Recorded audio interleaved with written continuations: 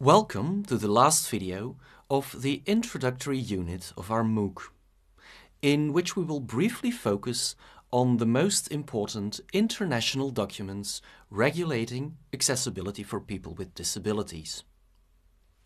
As you no doubt know, legislation is a very complex and extensive field, and regulations exist on the global, European, national and local level.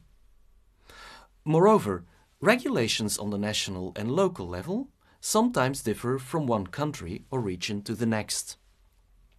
In other words, it is impossible to cover this topic in a detailed and comprehensive way in this short introduction.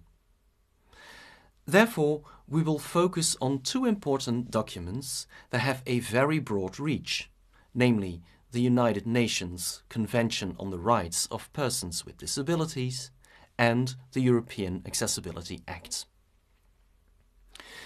The United Nations Convention on the Rights of Persons with Disabilities was the first ever document with an international scope that established legally binding minimum standards regarding the rights of people with disabilities. It was adopted in 2006 and it entered into force in 2008. As a result of years of hard work by the United Nations, changing attitudes and approaches to people with disabilities. One of the main developments was that people with disabilities were no longer seen as persons needing charity, but as people who are active members of the society they live in, and who can claim their right to participate fully in it. The Convention adopts a broad categorization of persons with disabilities, as we already saw in the video on the concept of disability and inclusion. And it reaffirms that all persons with all types of disabilities must enjoy all human rights and fundamental freedoms.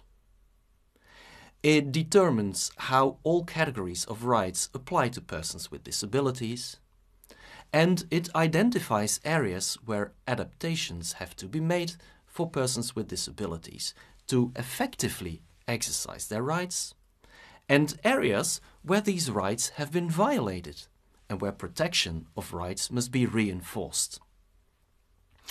For more detailed information and the full text of the Convention, we refer to the document with additional learning materials for this unit. The second document dealing with the rights of people with disabilities is the European Accessibility Act. This act primarily wants to improve the functioning of the European market for accessible products and services by removing barriers created by divergent legislation.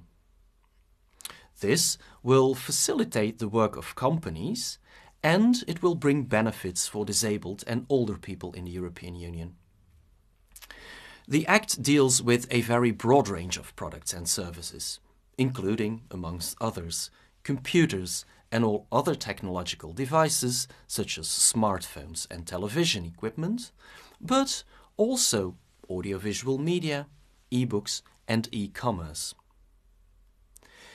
The aim is that, thanks to these developments, disabled and older people in the European Union will benefit from more accessible products and services that can be offered at more competitive prices, and that they have easier access to education and the labour market.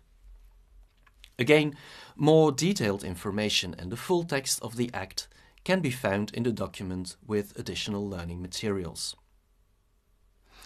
As I mentioned at the beginning of the video, national and local legislation tends to vary across countries and can therefore not be treated here. If you want to know more about existing legislation in your country, you can, however, take a look at the following website: www.mapaccess.org, a site that is fully dedicated to media accessibility and includes a so-called accessometer, which shows the current status of legislation in the different countries of the world. Do you know about any other legislation in your region or country? Then don't hesitate and share it, either by contacting the people of MAP or by sharing it on the forum of this course. Well, that's it for the first unit. You should now have the necessary basic information to make it through the rest of the course, starting with Unit 2 on venue accessibility. Good luck!